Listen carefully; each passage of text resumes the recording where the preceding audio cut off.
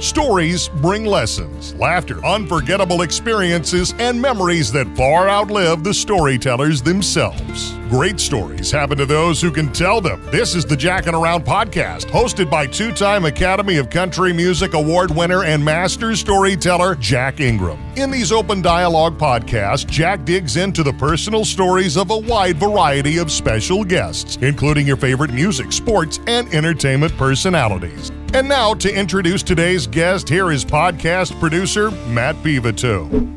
Thank you, Mr. Rowdy Yates. Welcome to the first part of a two-part podcast series of episode 3, featuring four-time world champion bull rider and pro rodeo and bull riding Hall of Fame inductee, Tuff Hedeman.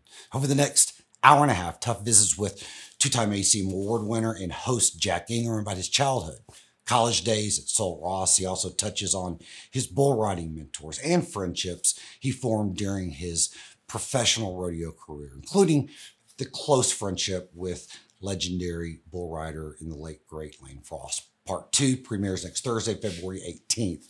During that part, Tuff elaborates on his career, including a bull that was so feared and dangerous they had to retire him, Bodacious. Tuff also takes a very personal dive into his relationship with Lane Frost, including the movie 8 Seconds, plus his retirement and a bunch more. Tuff is a gentleman and a scholar, huge music fan, and we can't thank him enough for the time he took to visit with us, especially Jack, about his professional and personal life. So real quick, provided in the description and at jackinaroundpodcast.com is Tuff and Jack's bios, links to connect and watch short video clips on social media, including a link to subscribe and watch this full podcast on YouTube, plus others. Last but not least, if you enjoy this podcast, please let us know by liking, sharing, subscribing, and give us a huge 5-star review. Here's part 1 of a 2-part podcast series of episode 3. Enjoy. Ladies and gentlemen, welcome to Jackin Around podcast. Wait a minute, Jackin Around. Did you come up with that yourself? Well, it's not called jacking off. That's why I would never name my kid Jack. What's your middle name? Me off? Yeah. It's a fucking horrible. Hey, so we're here with this guy. He's a 4-time world champion bull rider from 1986, 80. What were the years? They were very soft years. I will just preface. They were what? Soft. Bullshit. Somebody had to win. 86, 89, 91, 95. 95. His name's Tuff Hedeman. Richard Neil Hedeman, a.k.a. Tuff. Yes, sir. Let's start this thing off right. Because I think, man, the first time you told me this story, I had always respected you and knew exactly who you were. But I think one time we were doing something together at the Fort Worth in the stockyards at the Hall of Fame. And I asked you how you got the name Tuff. And I've told it 1,000 times, but how'd you get the name Tuff? I was the youngest of 7, and one of my father's best friend used to take me around with him, because when you're the youngest of 7, they say, yeah, just go with him, you know. And we went out to get in his truck, and door, I got in, I went to reach to shut it, and he slammed it and slammed my whole hand in it. And then he walked around, got in. I'm like, that hurts. And he looked over and he saw, and he said, oh my gosh. And he gets up and runs around, opens the door. And so there's all these creases. And he said, are you okay? And I just shook my head, yes. And are you going to cry? And I shook my head, no. He said, well, you're a tough nut. And I'm like, I didn't say anything. And so he started calling me Tough Nut as a nickname. And everybody started calling me that. And gosh, he should have called me stupid, because I should have just screamed or did something, because I didn't say anything. And it's an awful name, because growing up, everybody would always want to harass you or make fun of you, because you think you're tough. You don't look so tough to me. I'll show you what tough is. And so you had 2 choices. You could either had to fight or walk away. And if you walk away, then the others would see that you would walk away. So then they would chime in, and I wasn't all that good at walking away. Yeah, man. I heard So you, you just say had earlier to. that it was kind of like being named Sue. It's exactly like being a boy named Sue. It's like, don't harass me because of my name. You don't even know who I am or what I'm about. After you meet me, trust me, I'll give you a lot of reasons. But just by the name itself, it's horrible. It's horrible. As a kid, it's hard to grow up just being a kid without somebody making fun of you because of your name who know nothing about you. It's awful. that's funny you say that. I man. was in college. I went to college before Where? I would ever tell anyone my name was Tuff. My name was Richard Neal. Okay, so Richard. Okay, well, Even Richard's a little tough because it's Dick. Dick. It's so yeah. You don't want to go. You don't want to go by Richard. Screwed either way you go, man. That sucks. So my middle name was Neal, and I was named after a friend of my father's. He was one of the smartest guys I've ever met. He was a veterinarian and just a very smart, well-respected guy. And so I like Neal. So like I tried to go by Neal. I tried to go by Rick. I tried to go anything but Richard or Tuff. And, you know, your name's your name. I always ask people, did you get to choose your name? No. Did you get to choose your name? No. Nobody gets to choose their name. And like, so when I had kids, I was always very aware of like, I'm not going to do that to them. That's funny you say because that, it's a shitty way to grow up. It just is. Well, it's funny you say it because like when you say my name's Jack, and it's like, what is it? What is it? Jack me off? It's the same. Yeah, it's the same thing. You know, my oldest son and my middle son, their grandfather's name is Jack. A wonderful man. And when you have a kid, what about the names? My dad, your dad, or this or that. And, her dad was brought up, and I said, "Love your dad. Can't do it. Can't do it. Our son will not be named Jack. I just won't do that to him." It's funny though. Hold on. It's funny you say that because being named Tuff is way, and man, the way you grew up is very different than how I grew up. Like I didn't grow up in the rodeo culture, which coming to find out after being an adult and knowing you, that can be pretty tough. That's like living in a football locker room 24/7. As far as the testosterone and the let's go, you ready to go, let's go mentality that you grew up with. But being named Tuff, being named, like I do remember thinking when one kid got a good lick in on my name Jack, and another kid jumped in, and all of a sudden it's like real funny to make fun of me. I was like, which fight do I take here? Well, it's always funny until it's you. Yeah, that's what I mean. Yeah, it's hilarious. But you had to learn, like, okay, man, Yeah. I got to be badass at this other thing. I got to be badass. Like I have to. I'm sure. I mean, it might not all come down to your name. I'm sure it doesn't. No, it never But does. there are things that like you had to be a badass. Well, you just had to. You just had to fight. You had to fight for who you were. It's just, to me, it's very unnecessary. And kids are mean. They're just mean. Yes. And so, Thinking of the herd. Well, yeah. So in And to me, it helped me when I became a father. Is that one of the things I always taught my kids: if I ever catch you being one of those guys that picked on somebody because of what they looked like or what their name was, it was not going to end well. You're out. It was not going to end well. Yeah, Not only no, but hell no. Because that was important, because I grew up and, I had great parents and a great family, but, when you walk out on your own and you're by yourself and you're surrounded by kids your own age and they start screwing with you because you have a dumb name, it's hard to grow up. It's never easy, but don't make it just harder than it already is. It's funny though, that one of my buddies, when I was not a new father, but a couple years into being a father, and I was kind of bitching about my kid about like, well, he doesn't do this, whatever. I was worried. And he goes, He goes, hey man, the thing that you think is their worst attribute will be the thing that propels them forward. And so, like, honestly, so now being named Tuff and having the legacy that you have, it all makes sense, dude. Like, I know you don't like the childhood part of it, but you know what? You do understand that, right? I take it with a grain of salt. All I know is that, I'm one of the luckiest guys I've ever known.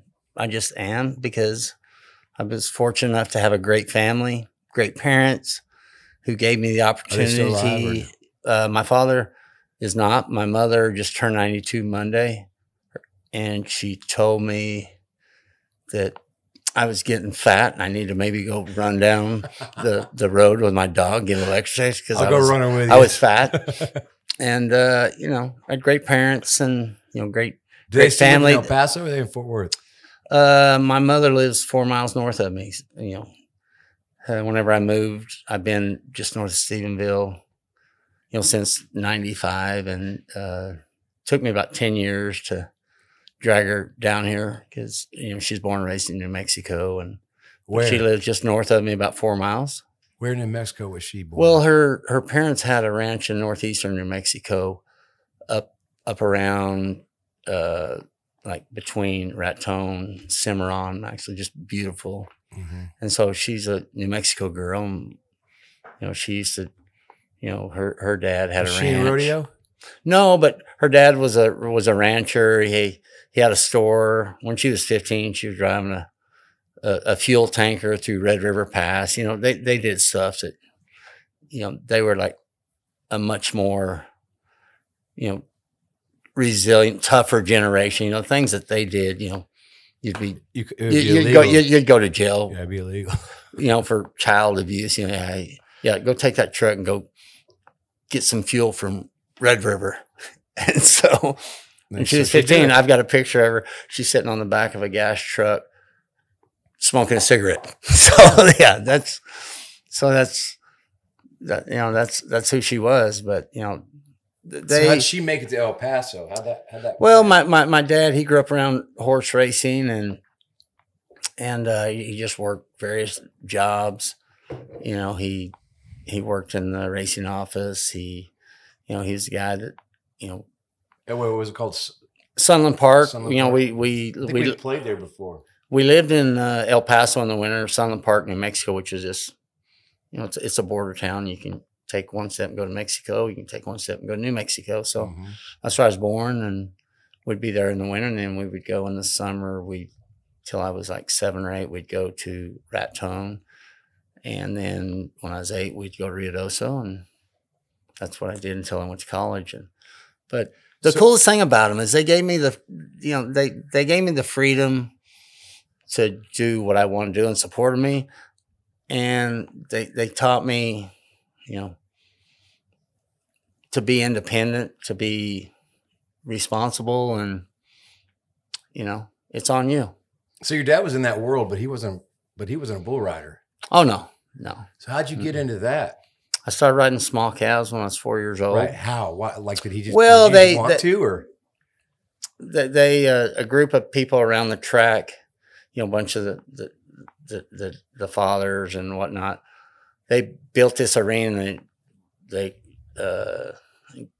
created a club. They called it the Upper Valley Rodeo Club. And so a bunch of us from around the track and on the west side of El Paso was a place for us to go and, do that. And I was 4 years old, and I got on a calf, and that was my first experience. And it was the coolest thing ever, because it initially just terrifies you, but it's a rush of adrenaline that you can't explain. It's the same feeling I had when I was 4 than the last time I rode when I was 35. Mm-hmm. The only thing I can really liken it to is I got to fly an F-16 with the Thunderbirds one time. They had the stick, and they put me in a pattern. I got to do some loops. They had the stick.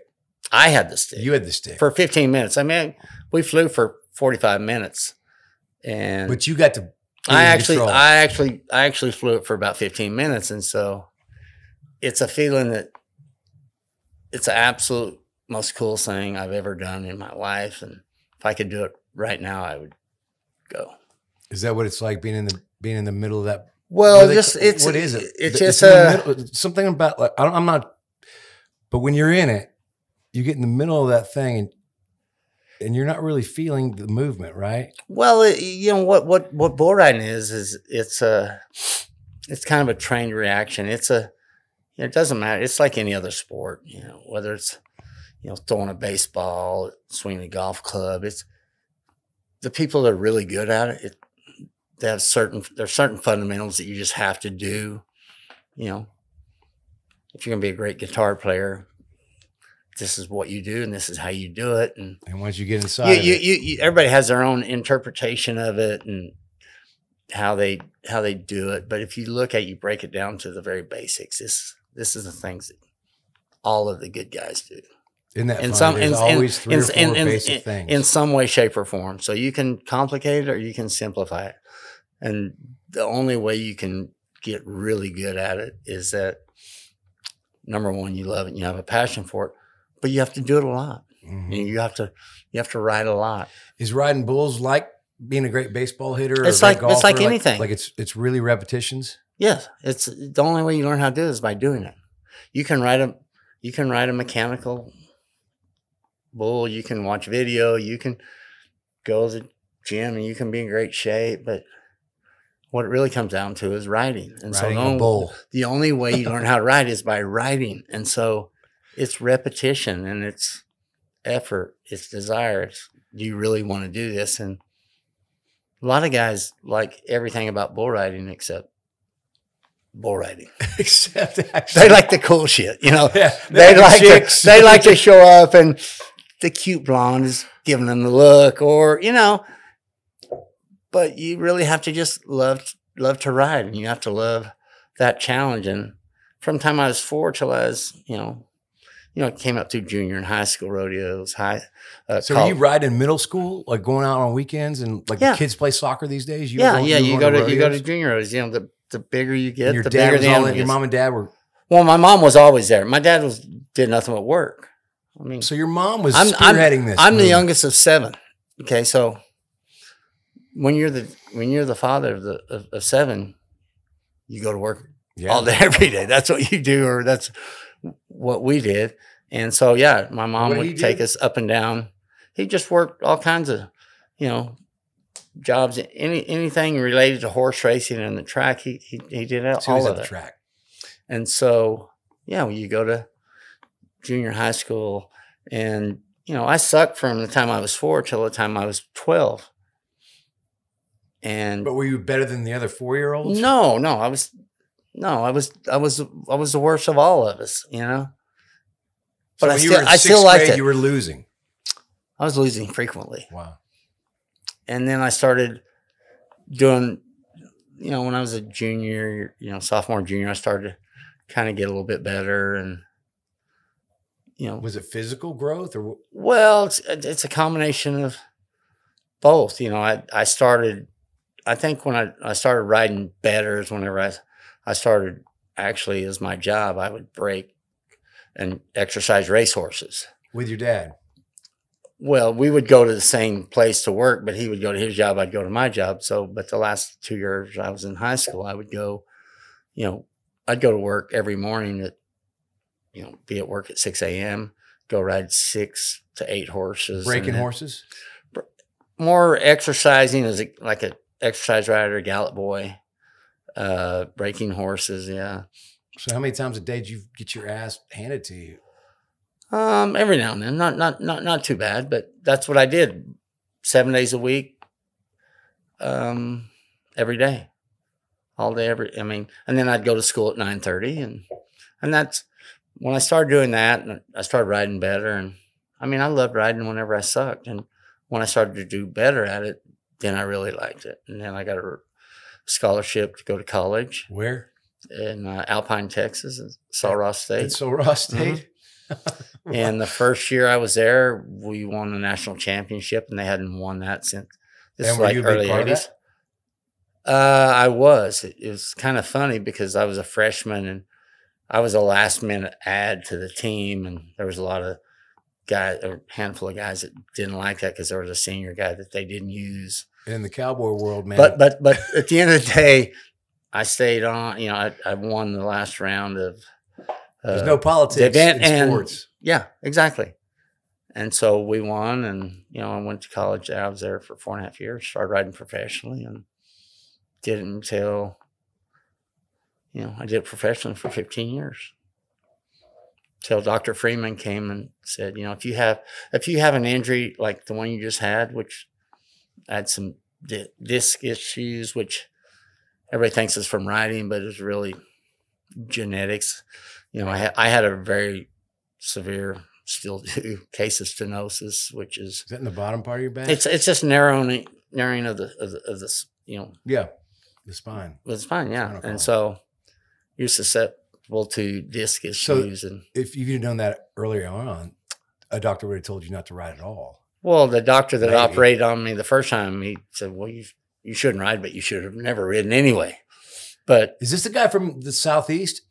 No, this is a guy that was the ER guy, and you know, he's a specialist in, you know, in Vegas. But the guy who I talked to about it, you know, he's a sports guy. He understood this is what I do, but he basically said, hey, if you have that same injury again, one level up, you're Christopher Reeves or you're dead.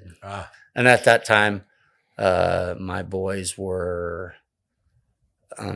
4, and Trevor had just been born. And you're 35? 35. And he said, you know, that's the deal. And so I said, okay. So you were born in 1960? Done. I was born in 63. 63. Mm-hmm. JFK died. Yes. So what do you mean when you every time you talk about the El Paso, you talk about being on the west side? What was on the west side versus the east side? Well, it's just a part of town I grew up in. It was country club area. We weren't country club people. We could see the country club. We never got invited, but we lived in the country club area. So you lived in a good part of town. Yeah, great part of town, and you know, the worst part of the good part of town. Grew up in a very normal, you know, had, you know, very, very normal, and you know, I still go back to El Paso once a year. You know, I have an event that I produce out there, and it's always fun. I love El Paso. So when you left Sul Ross State, what year was that? That would have been 86, 85, Mm-hmm. 85, 86, yeah. And did you? I started get a degree. I started riding professionally. When I left, I was 14 hours short. Or I was 9 hours short of a degree. I was enrolled to graduate in the spring, and I applied for graduation, and I'd missed one class that was a requirement for my degree. Why'd you miss? Were you rodeoing? No, because. Or you just being a dick off? Well, no, because I actually went to class when I was there. I would go to class, and then on the weekends I would fly and go to rodeos, and then I would come back. No, I always went to class. Were you winning rodeos when you were in college? Like, were you? Yeah, the first year I made the national finals in '84 was the first year I qualified for the national finals. It was my third year in college, so I would. So you're trying to juggle all that. I'm doing both, yeah. But I always went to school, and I always, you know. What made you want to go to school? Like, what made you feel an obligation to? Well, I had an opportunity. Yeah. I was offered a scholarship, and you know, if it hadn't been for me rodeoing, I probably wouldn't have had the means or resources to go to college. Mm-hmm. And so, you know, I always thought, you know, there's nothing. Still, I'm still a believer that there's nothing wrong with getting smarter and getting better. And I rode bulls for a living, so you can't judge me by that. You know, you can't expect a lot of intellectual, you know, conversation here. But you know, I always made good grades in school. And what was your degree? Or what? It was animal science. Yeah. Like was a to be a rancher, like a business minor or just. You know, did you ever end up having to go back or getting to go back and finish? Or? Well, actually, last year, whenever I went back and enrolled to, all I had to take was some online classes. And this is like in the last year or so. And they're with all of what's been going on. Mm-hmm. So the short story is no, I'm not a graduate, but I'm close. You're but closer? Yeah. No, I can do it in one semester. Do you feel compelled to do it? I feel compelled to do it because I was never one that if I was going to do something, I did it. Yeah. And it always kind of bothered me because I was always going to, I left there because if I would have finished that semester, I would have been, I was only taking 9 hours. Mm-hmm. And if I'd have completed that semester, I still would have lacked 3. So I had the intention of going back the next fall. And that was when my career kind of really took off. And, no disrespect or no excuses, but what I was doing didn't have a lot to do with the degree. And I'm like, with the intention, I was always going to go back. And I just didn't, Well, my career took off, and I got married, and it makes so just much into sense for us to, like, if we're sitting here talking about a great basketball player who's got 9 hours left and he goes to the NBA and you're like, of course duh, because the money's there. That's $15 million guaranteed or whatever. But in rodeo, there was nothing guaranteed. There's nothing guaranteed. That's the one thing is they're not guaranteed. That's like, the thing. That's why your last hit doesn't guarantee you your next hit. Right. It doesn't. But for me, that's what I was doing, and that's what was my life. And I didn't want to pull back because I knew where I wanted to go. And you saw the prize. Yeah, I didn't. What was the prize at the time? Was it just NFR? Was it just? No, it's winning a world championship. That's what I mean, but there wasn't pro. Like when you win a world championship in that year. Well, is that a ton of money? Is it fuck you money, or is it? Well, it's better than real job money. Yeah, that's what it is. And you never really do. You never ride bulls, quote, for the money. People talk about it beats a real job. Absolutely. It's on you. The coolest thing about bull riding is, and was, always to me, is that it didn't make a damn who you were. It didn't make a damn who your parents were, what your last name was, what color you are. It's up to you. Either right. You either make it or you don't. And so it's the purest thing ever, If you win, it's your fault. And if you don't, it's your fault. If you suck, it's your fault. Yeah. There are people that find excuses and whatever, but that's what I loved about it. It's like, here I could go, my success was always based on me. Yeah, you can say, well, I drew a bad bull or I did this, and, but it's no different than you, Yeah, Who taught you that, man? Where's that drive come from?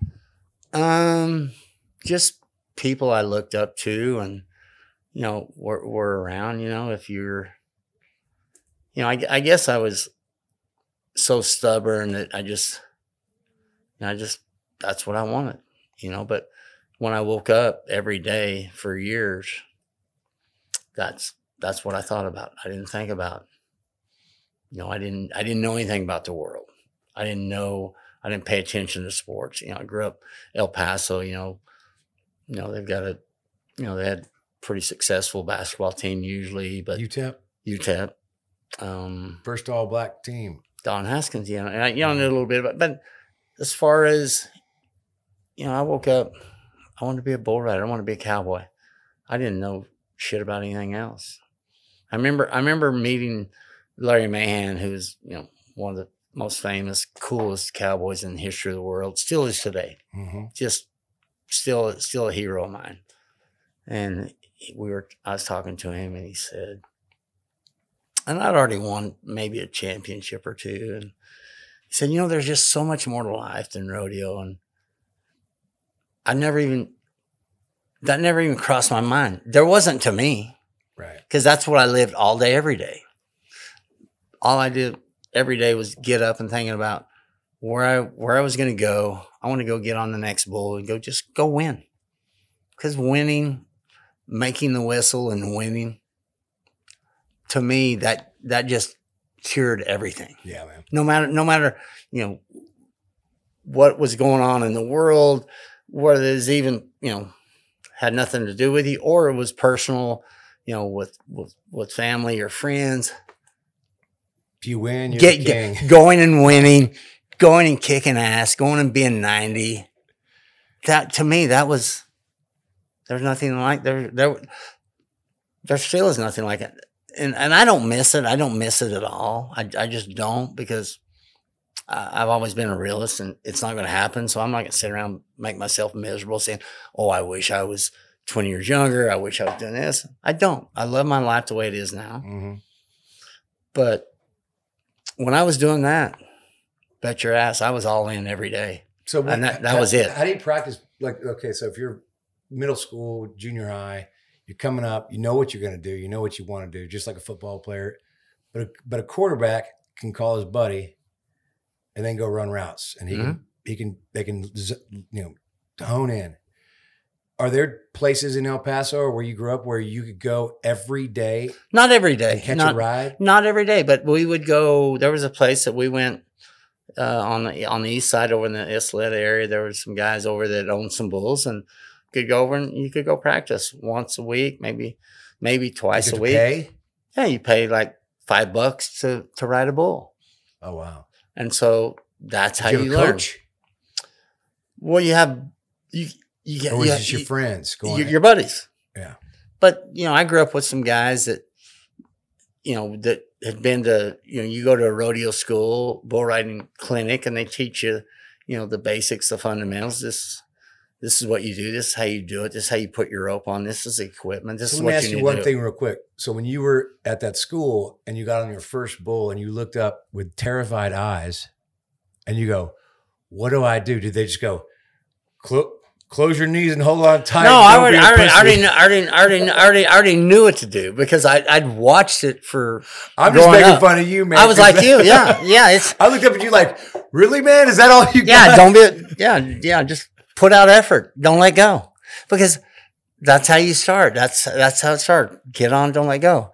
I mean, I sucked for a long time, but I will say, unlike your case, a girl never kicked my ass the first time I did it. Was it Suzanne Alexander that kicked your ass? Man. Yes, I do. Her name is Suzanne. We don't have to. Suzanne. Great television, smart girl, gorgeous, kicked Jack Ingram's ass on a bull. The first bull he got on. I had a tougher. Luck of the draw got wasn't it? Yeah. Your bull was just a monster. It was like better than bodacious. Yeah, better than anybody was it ever. A steer, or what do you call it? You know, he was the most feared animal known to man. And I'll never forget. You stared him down, but I thought you had him, but remember you didn't. He jumped in the thing. I was like, I felt like a real cowboy. I was like, yeah, I said, yeah. You were trying to jump off, say, hey. I said, just shut up. I remember talking to Trip. Shut up and say, it's hey, okay. Man, do you know what you're doing? He's like, no. And then I found out he was like captain of his rodeo team. Well, you can't hold it against Trent. You know, he's a chronic liar. He can't help it. I don't know, actually, he's a good dude. He's a good dude. So when you were a senior at Sul State, where were you? Were you driving or flying, or what were you doing? Most if it was in Texas, I would drive, but I would usually drive to Midland and get on an airplane and go wherever. Was the money good enough I needed to go do that? Yeah. Well, if it's good enough if you win. And by then I was, you know, in '84 I would have been a junior in college, and you know, the first of the year I won, you know, one of the biggest winter rodeos. I won the Fort Worth, you know, stock show and rodeo. Mm-hmm. So, and at that point, is your name on the? They know you're coming. Well, nobody.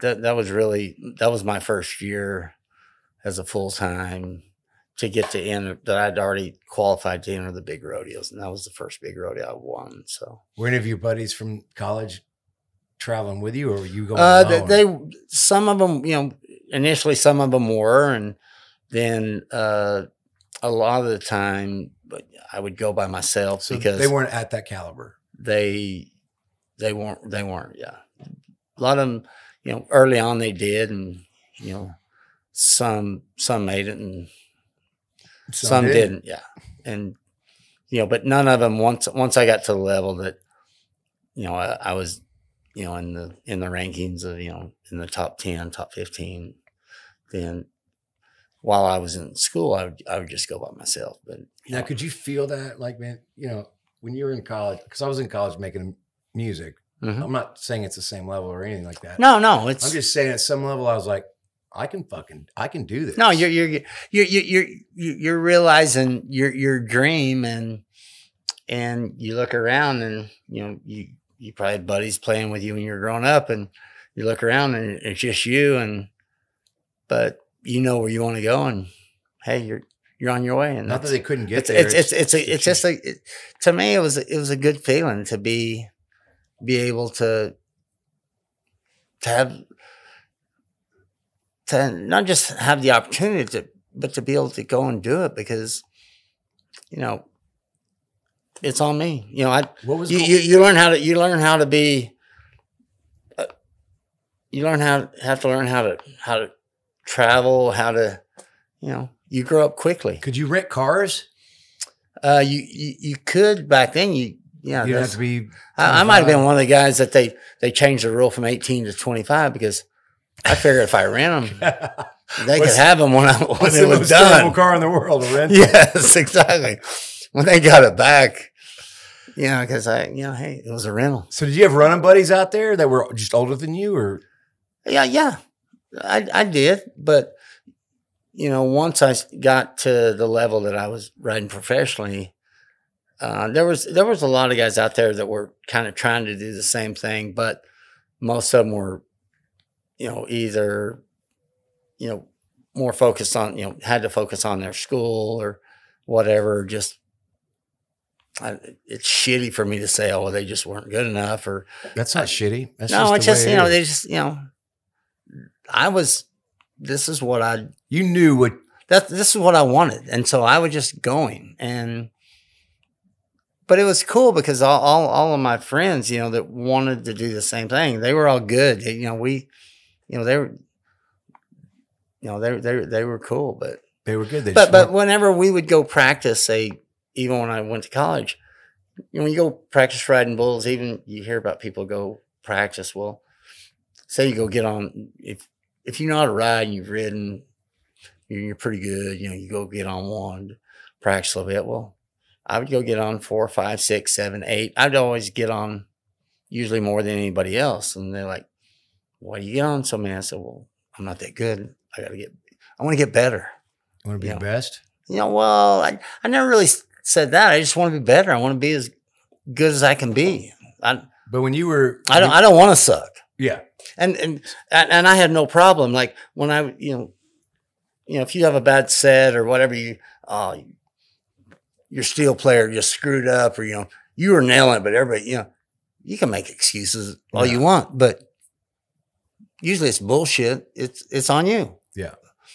I've never been afraid to look in the mirror and say, dude, you suck and you got to get better. You got to try harder. You got to work harder. Yeah. You know. Well, the only reason I'm ever at a gig is because my name's on the marquee. Yeah. And so if it sucks, man, there's only one guy that sucked. Yeah. It's the cool thing about it is the education, the personal education of yourself, is that it's personal responsibility. Yeah. So was Mahan the number one guy when you were coming in? No. Or who was the number one guy when you were junior, senior in college coming out? Donnie Gay, Danny Flynn, Bobby Del Vecchio. Was he at guys those? Like that. Were those guys at the events that you were rodeoing at? Oh yeah. Mm-hmm. And were you beating them? Sometimes, yeah. And what'd they say? You know, most of them, most guys are pretty, you know.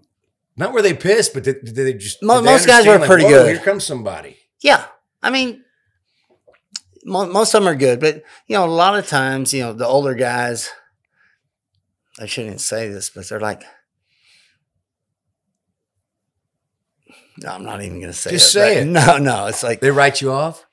No. It's like, they're like mean to the younger up and comers, and but they're a lot of them are cool, and because what it really boils down to, it's not so much about me against them, it's me against whatever bull I get on, and I happen to ride more bulls than they did than in the course of a year. But you felt that thing.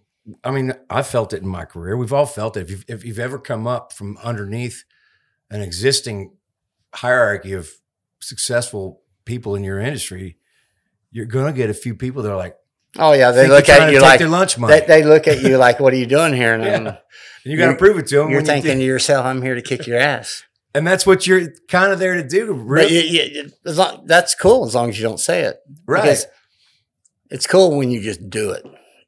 But most of them are good, but every now and then if you had to stand your ground, you did. But, so did you ever have any experiences? Because, okay, I only met you after 1995. I met you in 2000, 99, something like that, 98, 97.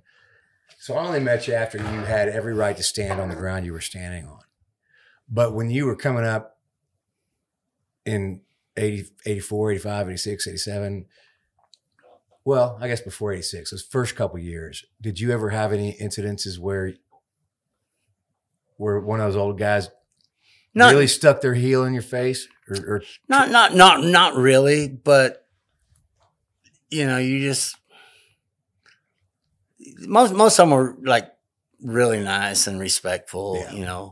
Every now and then there would be somebody or something, but well, as cocky as you are, and I love cocky is a good word. I never, that's weird because I never even thought it's not, man. I just think of myself as, am I confident? Yes. I try to be a black and white, no bullshit guy. That's what I mean. So what I'm saying, but, I was just prefacing that of like being black and white, as I am with music. Like you're either great or you're not. Right. And with bull riding, it's like, hey man, that kid's either great or not.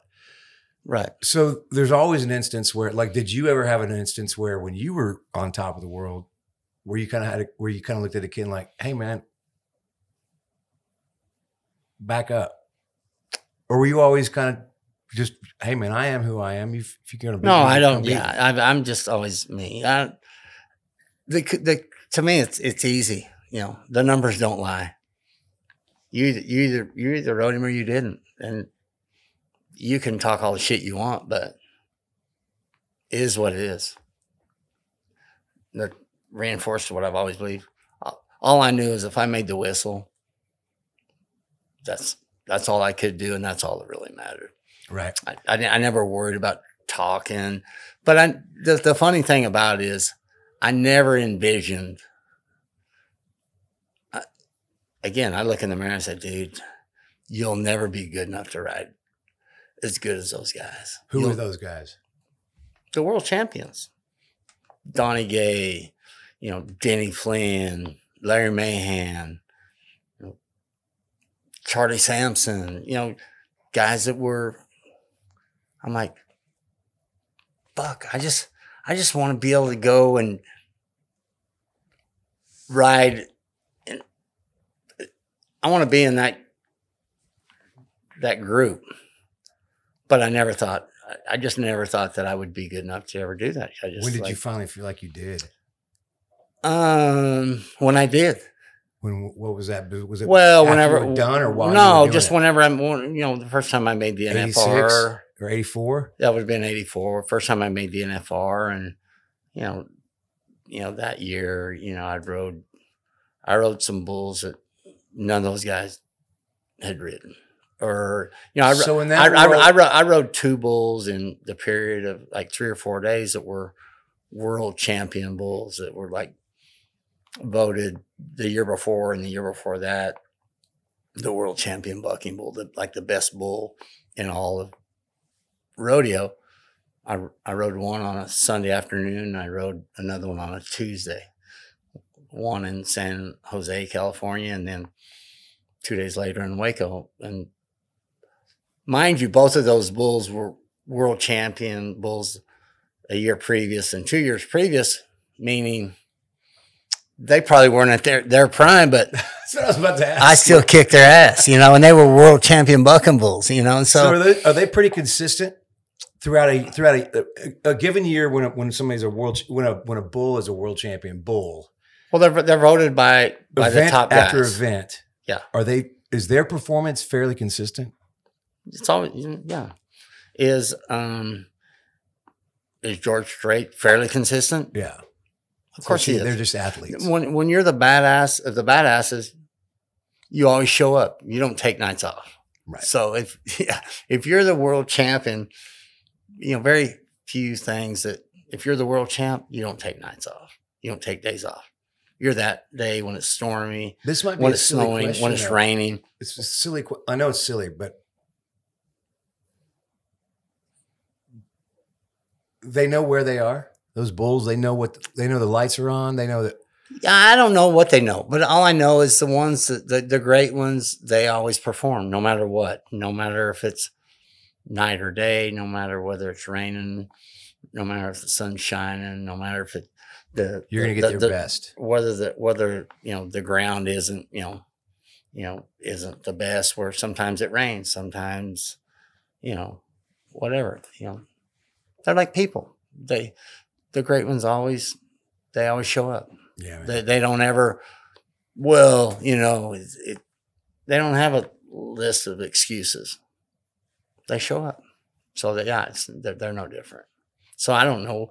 It's just very unnatural to have somebody on their back and they want to get you off, and some of them just are better at it. And yeah, their goal is to get you off. Your goal is to stay on. That's the way it is. Yeah, same stuff. Yeah. So when did you start finding your real running crew, like Lane and the guys that you really? Well, I grew up with a guy named Cody Lambert, and he was not that much older than I was, but I worked for his father. His father's a real successful horse trainer, and his little brother is still one of my best friends today. His name's Casey. He was a real successful jockey and trainer now, but he rode bulls as well.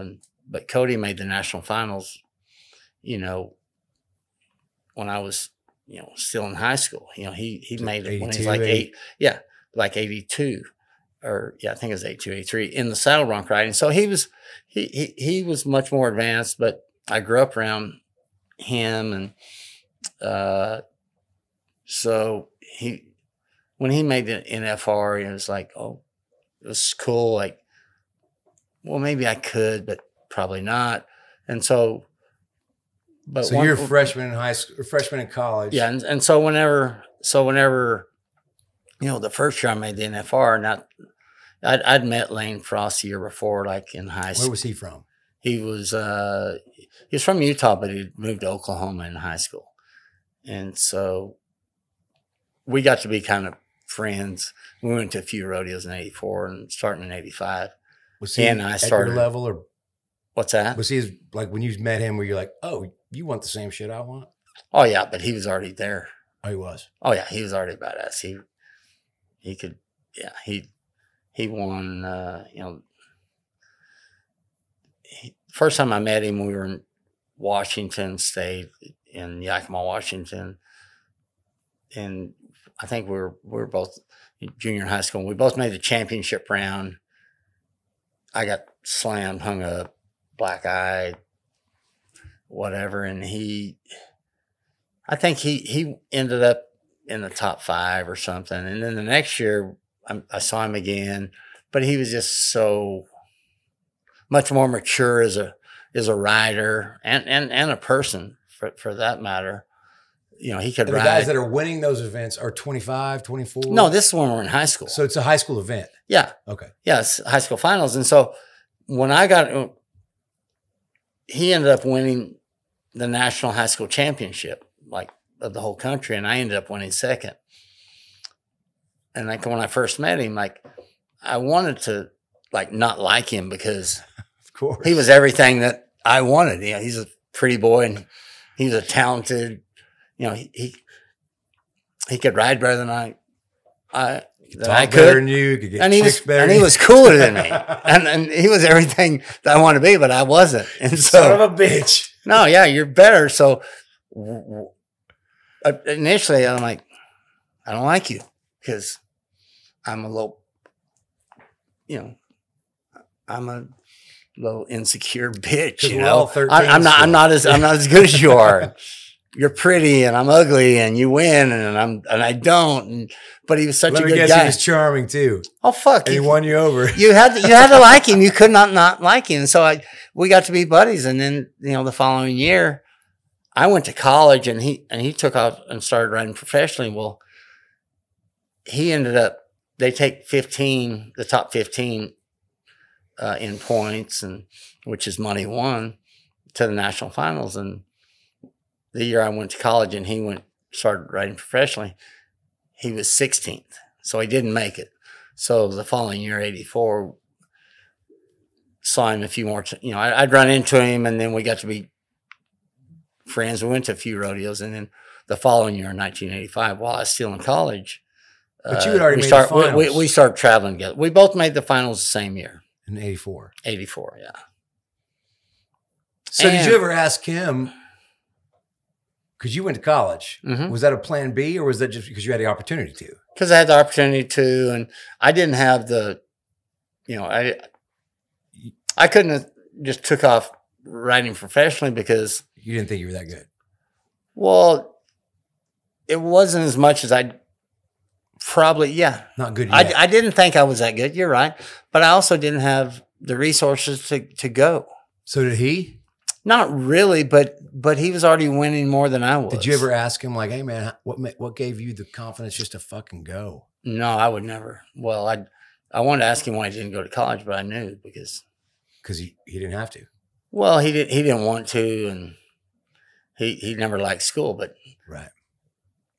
He was dyslexic. Right. So he always struggled in school. He hated school. But they didn't know that forever.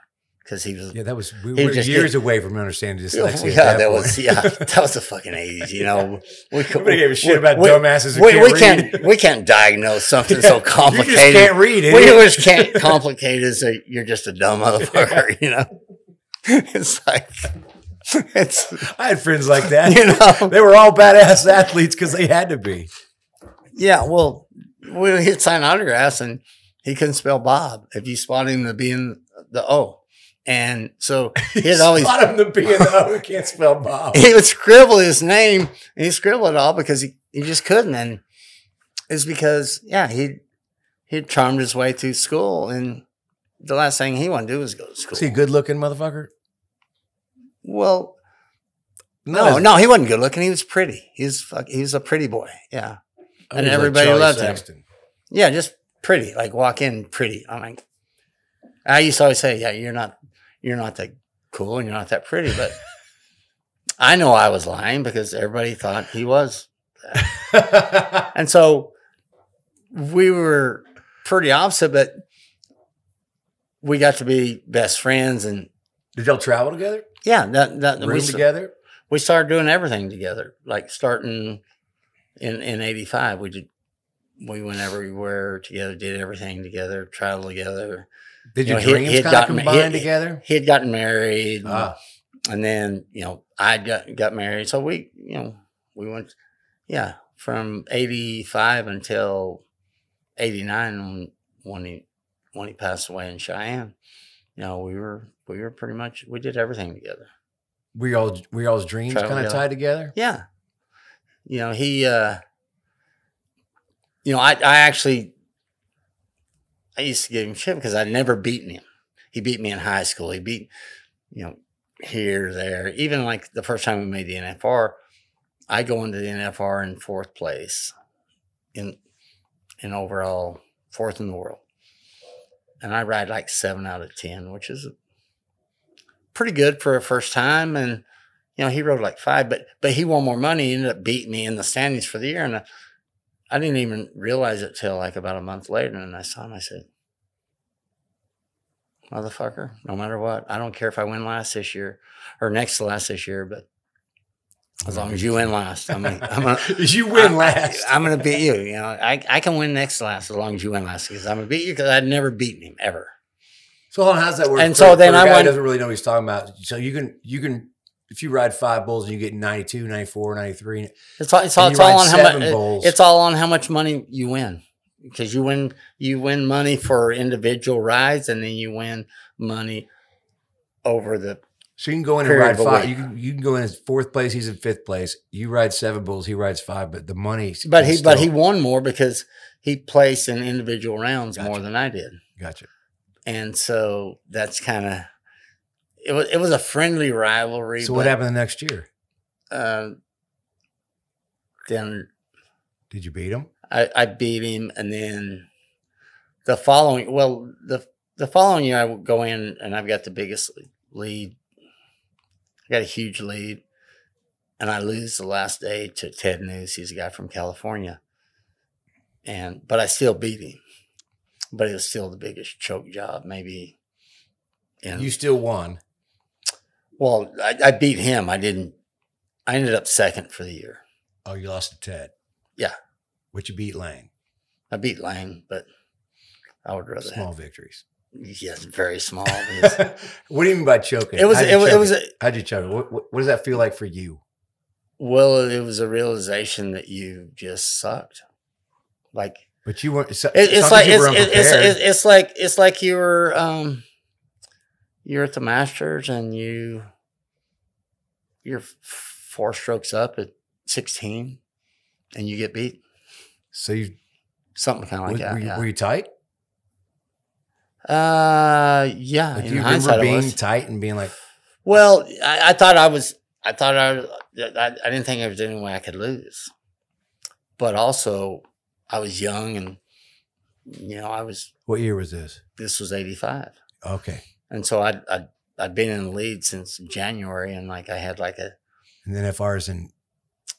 Yeah, it's a year season. It's a year season. It goes January or whatever. It goes November to the following December. Okay. But I was in the lead all year long, and even after the first half of the NFR, I had like a $35,000 lead, and I was lead overall for the week, and then I get bucked off 3 out of 5, which never happened, but it came down the last day, and I just got slammed. And you got tight. Yeah, I just sucked. I just choked. Yeah, it was a huge choke job. That's funny you say that. So have you ever, whenever you used to watch, because about that same time, 86, 87, 88, I'm sure you weren't at the time, but into golf, which I know you're into now. Mm-hmm.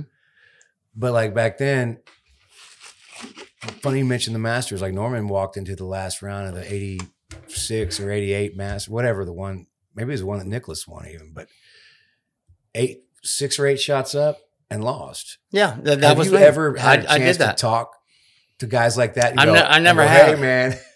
I never have. But in hindsight, that was the best thing that ever happened to me. Because the next year you came in and killed it.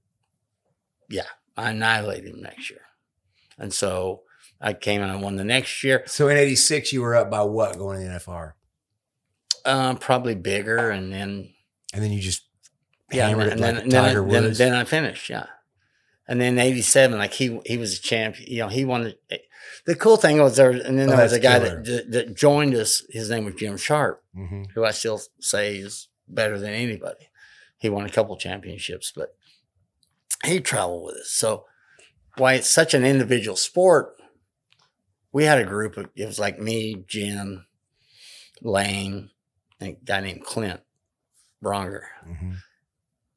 Was Clint ever in the elite class? And like we always, no matter where we go, when we showed up, we were very confident that one or all of us were going to win. And we did. I won it in 86. Lane won it in 87. Jim won it in 88. I won it in 89. Jim won it in 90. And I won it in 91. And then 89 was the year that Lane passed away. Clint? But Clint never won it. But he was as good as we were. Just to luck at the draw? He just never he lost it like got right 8 seconds, like 7 seconds, you know, at least once and maybe even twice. He could put it together all year. He just never did. He just never did well in Vegas. That thing. Yeah, it's like. You ever talk to him about it? Not really, but it was. Is it too painful for him, or is it just? Yeah, it was. Yeah, it was a hard deal. I mean, we all know people like that. Yeah. I mean, there are times, like you said, knowing when you choke something. Yeah, it's hard to revisit. Yeah, he just never. Like he would just kick ass all year. Does he live with it now? Yeah, I don't think. You know, I don't know it, but it affected him. You still in touch with him? Yeah, not as much. You know, he's come down and live with me during the winter, and I'm not as close to him as I used to be. But great guy, and but yeah, you know. Candidly though, and I can edit out any of this you ever want, but like when you used to talk to him about it, did you know like there are people you know that I never really said it, but did you know? Well, did you know? When you get there, you still have to breathe. Yeah, you have to. Well, the hardest thing is performing at the highest level when it means the most, and that's the most important thing, and that's what you're judged on. It's true. It just is, and it's not fair, but nobody gives a shit. It is fair. The fair is, as Randy Galloway says, it's in Dallas. It's in September. It's a state fair. That's the only fair in the world. That's right. But you have to be able, and you know, I won 4 world titles. I could have won 8 because I had a chance to win 8. Right. But I could have won fucking none. I could have won none. 94, but 94, 94, because 95. Every year because the amount of money that was in Vegas, you know, it came down to one time, because if you win that day and you win overall, it's a $50,000. You know, at that time it was a $50,000 swing. What is it now? It's 2 or 3 times more than that. You know, hopefully, you know, yeah. it's supposed to be, but it really you had. Never did I go in there like, oh yeah, I've got it won and I don't have to do it. Like every time that I won a championship, you know, with the exception of the PBR championship, whenever Bodacious cracked me in the face. What year was that? I had that was 95. I had that one, but I didn't know that. The only reason I won is because the other guy who had a chance to beat me, you know, he got bucked off. But all the other championships. So the year that I was going to start off with that whole thing, I don't want to just jump to that because that is a big part. But like, so basically what you're saying is from 84 to 95, you won 4. 84 to 90 to 92, I won 4, yeah. But you're saying you could have won. I could have won 8, all of them. I could have won. I should have won 85. I could have won 87. I could have won 88. Yeah, I could have won 4 more. Based on one day. In the mind frame of an athlete like you, that's the funny part, is that when I'm sitting here talking to you about 4 world championships, you're telling me about 4 lost world championships. Yeah. I won 4, but I could have won 8, but I could have won none. Yeah. Because it was, you know. It's that thing. And that's doing it whenever it means everything. You can be the champ or the chump in the blink of an eye. Absolutely. And I've been both. Being the champ is funner. A lot more fun. But when you go back and look at it, is it razor thin, or did you just know you were just better? Or was it it's just thin? The difference between first and it was I think it was razor thin, yeah. Was it just mental? You know, in golf they say it was just it's just who wants it, like who just has. Is it just who wanted to hold on longer? I think everyone wanted to hold on longer. It's just some people can, some people can't. But for me, it meant everything. You know, you were willing. Well, obviously, it just meant everything. You know, in your mind, did you have delusions of glory, or the same way? Hold on, and I preface this with like, I've driven through the night at gigs, and I've thought this is my own stuff, and it's not bull riding. Trust me, I know that. But it's like, if this all goes down in flames, I better be while I'm on stage. Like, were you that like, hey man, if I die on a bull, that's what I was here for. That was my life. Yeah. That's why you have to, you know, if you ride bulls for a living, you have to look at it as you just really have to genuinely bullshit yourself and say, it's not that bad, you know. And then you realize, you have to really say, you know what? If I die today and if I die doing this, then I'm going to die one of these days. That's right. And so if that's the way it goes, that's the way it goes. But I was willing to do that, and I accept that. And then once I started doing it, I never thought about that again. How scary and how bad it was, because you can't be good at it unless you're focused on what you have to do to make a great ride. And that's just being focused, coming with every ounce of energy you have to make the whistle, to stay on for 8 seconds. Has nothing to do with anybody else, anything else, the amount of money, the championship, any of that. It's on you. It's up to you to do that.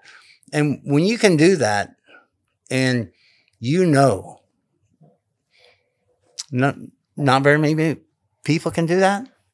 It's just it's a good feeling just to, you know, when I won the world, like, I wasn't just like overly giddy and like, well, that's what I expected, and that's what I wanted. And was I happy and excited? Yes, of course I was, but I wasn't surprised.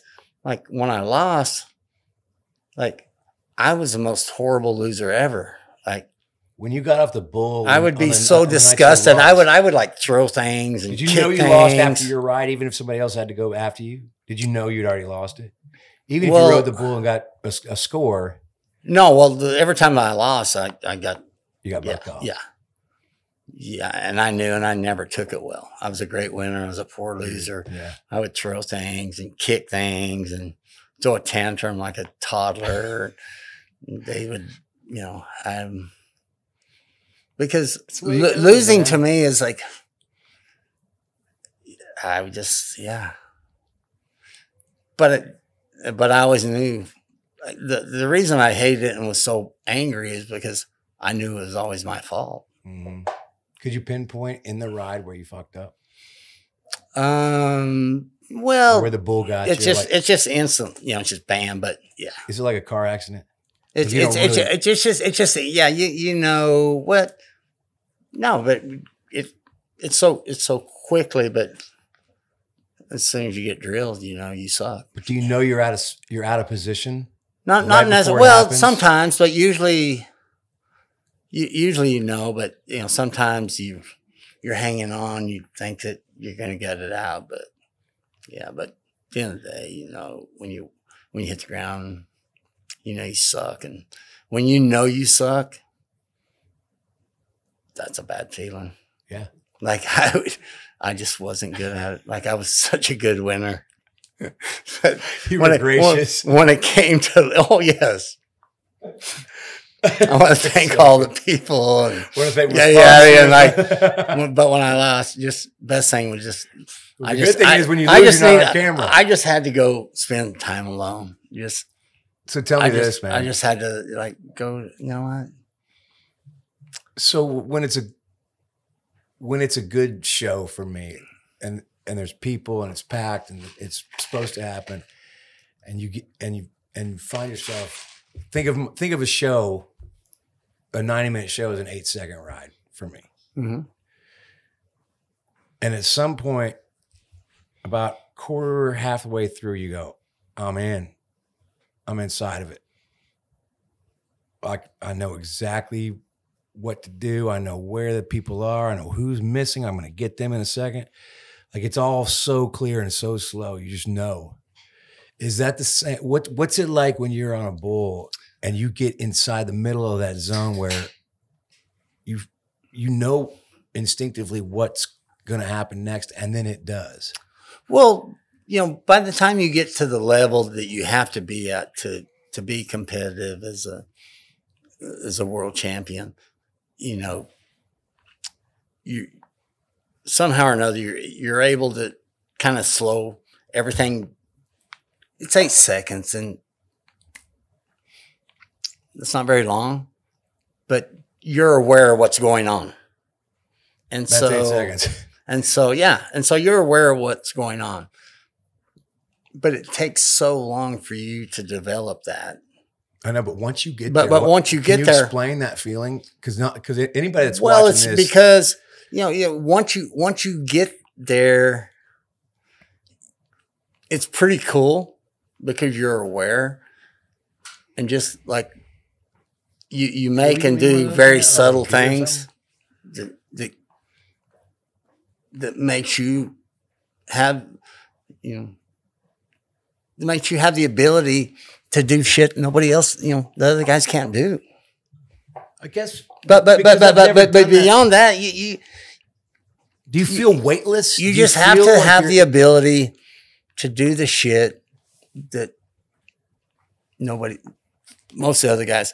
The one thing that I would never give up. Like, okay, I'm in bad position. If I hang on a little longer, there's a very good chance I'm gonna get my fucking teeth knocked out. Is that where most people let go? And you say, you know what? I'll wait for another day. I'd say, knock my fucking teeth out. I'll get some more. You just don't give up. You just don't give up. And that was probably the what I would. Is that the difference between riding 7 bulls and riding 5? What I would say the difference between me and a lot of guys who were better than me is that I just think it was more important to me. And some would give up before I would. I would never give up. Like I would never ever, like I couldn't live with myself if I knew that I gave up. I just couldn't do it. That's funny, man. I just couldn't, because there's so many guys that I look back and they were so much better than I was. Just naturally more. Well, they were just better. Is it rhythm? Is it just? It's a combination of, you know, athletic ability and, you know, size. It's reaction, and, you know, but when you were at the top of your game at 30 or 28, 25, whatever, how tall are you? I'm 5'11" and a half. So you're big for a bull rider. Well, you're yeah, tall. Yeah. Were you heavier too? Nah, yeah, I was a little heavier. Yeah. Because most of those guys are like, most of them are they small. can be gymnasts. Well, it's like in a lot of sports, you know, there's a prototype of a linebacker, of a running back, of a wideout, of a defensive back. When you were coming up, did people tell you were too tall? You were too. When I sucked, yeah. But when you when I sucked, yeah, you're just too tall. Yeah, you're too tall. But you know, there's been 1 or 2 guys that have been taller than me that won some championships. Owen Washburn, you know, he was a little taller than me. Adriano Moraes, Brazilian guy, he was a badass. He's probably 6 foot, but you're not gonna see, you know, just what's the prototype? 5'9", probably 60, yeah. 150. You know, they got a lower center of gravity, but you know, it's a good excuse if you're no good. If you want it, you hold on. You just don't let go. That's a trip. Just don't let go. It's that simple, but you have to figure out a way fundamentally to be able to do it. Yeah. Yeah. Am I just imagining what I'm trying to get at is that moment when you're inside the eye of the hurricane? Like, is that a cliche that I'm making up, or is it something that where you feel weightless? It's kind of weird. It's kind of however you want to explain it. Everybody explains it differently and feels it differently, but it's, you know, when you're kind of in the zone, it's just a feeling of like, whenever I was riding, you know, at my best and you get to where you're able to focus all your effort and energy and just doing what you're supposed to do. Mm-hmm. But it's like you're floating. It's like is it almost like you're looking at it from above? Well, it just becomes, you have clarity, and it just becomes easy. Do you ever have dreams about that? Not really, but I know as I got older, it became harder again. Yeah. It was like when I was younger, it became harder because even when I was competitive at 35, I was still winning, but it was a struggle because I just couldn't react and do. It just became harder. I was still competitive. I was still winning, and I still loved it. But how old were you the last championship you won? Oh, the last championship, I would have been probably 32. And so at 35? 32, riding bulls is like being 32, starting as a running back in the NFL. Yeah, playing football. Yeah, Adrian Peterson at 32. It's just, nobody does that. Right. But, I never got tired of it. Usually riding bulls at that level, you physically, you just get, you get beat up to where it's no fun, or mentally, like, to get up. It's like, if you go play, I don't know how many shows you play. Like, when you first start, you can go play every night for 5 years. The older you get, the more you can still go. You still love it, and you can get up to go do 20, but you don't want to do 100. Yeah. It's two different things. One's physical. But for me, I just never, I never got tired of it.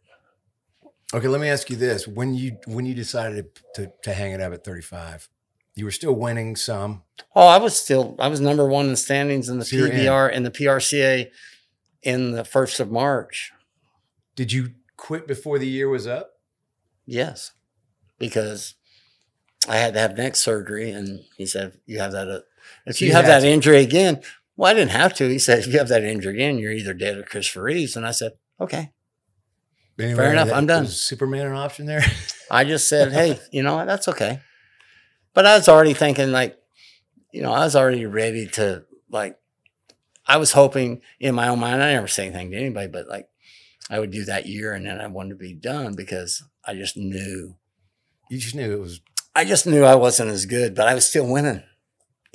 Okay, when you say you weren't as good, I was still playing. I was still playing the big gigs, but yeah. But again, it wasn't like they give you shit. You still have to show up, and you still have to. That's what I'm saying. You still have to deliver. The one thing about it, it's not a political. Bull riding is not a political thing. Right. You can either ride or you don't. You're not on stage because the owner or your agent's better than the dude behind you who's better. That's right. That's what I loved about it, because it wasn't like, oh yeah, they don't give you shit riding bulls.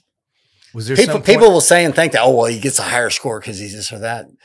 It's not really one ride or one day. It's like, it's every day. It's a season. It's a year. I never thought about that. It's a weekend. There are judges.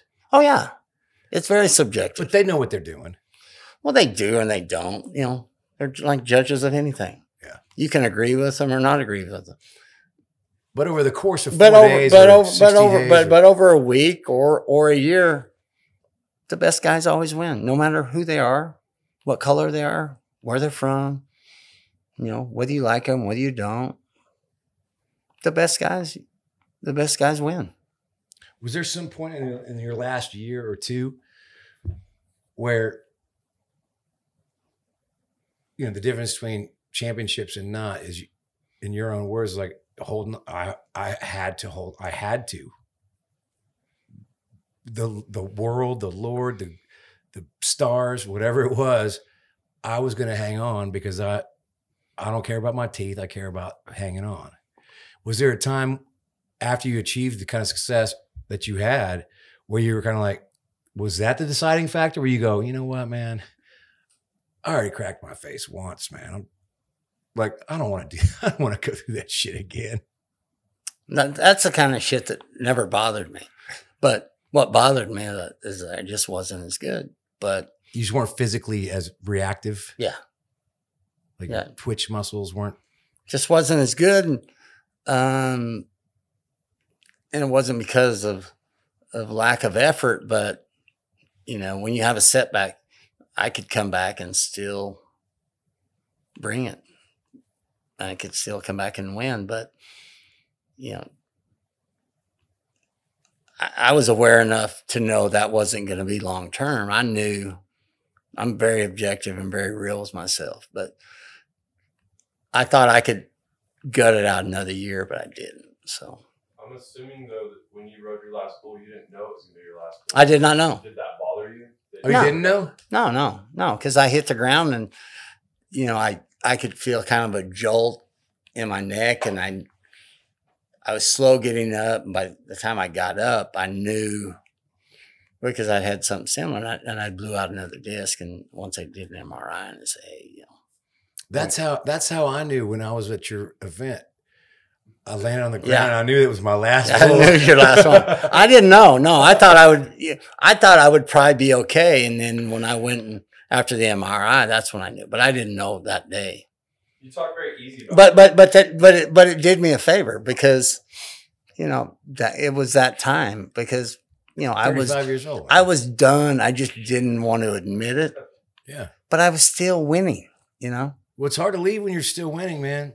It's a tough deal. Everybody wants John Elway win the Super Bowl and Drive walk, in but the sunset. you can look at all the great football players, all the great people in any sport. If you still feel like you can do it, and it's still showing up in the standings that you are doing it, it's hard. Like if I'd have been Elway and I won the Super Bowl, I said, I'll go win another one. Yeah. I'm a fan of anyone. I don't care what you do or what you don't do. I'm a fan of successful people because it's hard to be successful. So, hey, man, in '89, you're how old were you? In '89, I would have been probably. I was born in '63. How good are you at arithmetic? Yeah, you're primed out, rocking. You guys are all traveling together. Mm-hmm. Having a ball, winning. Mm-hmm. If you're not winning, your best friend's winning. We're like the Globetrotters. We show up, nothing but winning. Everybody else was the Washington Generals. Yeah, they were the Generals, yeah. I shouldn't say it, but, it was fun because the guys that we were with, And that was a 52 weeks a year? Or what was? Yeah, well, it goes year round. It's like 40 something weeks a year? It was. The winter was fairly busy, and then the spring was somewhat light. And, from the 1st of June till 1st September was pretty hot and heavy, and pretty light in the fall, and then the national finals, yeah. Now there's the big rodeos. Was Houston a big rodeo? Biggest one of the winter, yeah. And Cheyenne and all. Biggest one of the summer. And so what were the ones in between? Was that like sometimes you're playing a stadium, those are the big ones, and then the other ones were fairly small? Sometimes you're playing stadiums, sometimes sometimes you're playing a club, sometimes you're playing a festival, sometimes you're, it just kind of varies. And when I bring up those names of those big rodeos, do you remember you were an athlete, so I'm thinking about it in terms of a fan just going, and now, like crowd going crazy, and you're walking in, you get introduced. Like, where was your head at when that kind of shit was going on? When they were introducing you, and the crowd knows this is one of the best, this is the best. Where you're like, oh fuck yeah, game on, here we go. Well, yeah, I mean that's like, we used to, when we started, we went to rodeos, all the big rodeos, Houston, Cheyenne, Calgary, all of them. And then when we, whenever we created which I'd say we, because I was president and founder of the PBR. While you were still in it. Yeah, while I was still riding. And so, we created it, from a sports standpoint, and, rodeo is just, it had always been presented kind of in a different way. It's kind of like a track and field event. You got different events, you got. Right. It's all different. But, when we started putting on standalone bull riding events, it was a sport. And yeah, we did a lot of what other sports do in terms of presentation of, with music and pyro and, the action of the actual sport. And, it was pretty fun and pretty cool because, that's kind of what it evolved to. That in? Well, the year that I had the neck injury and I sat out all of 94, but we started it in 92. Was it immediate? No, but it took off pretty quick. Mm-hmm. Mm-hmm. Yeah. When did you have a falling out with those guys? Whenever was it? When it was founded by riders and owned by riders, and as we got older,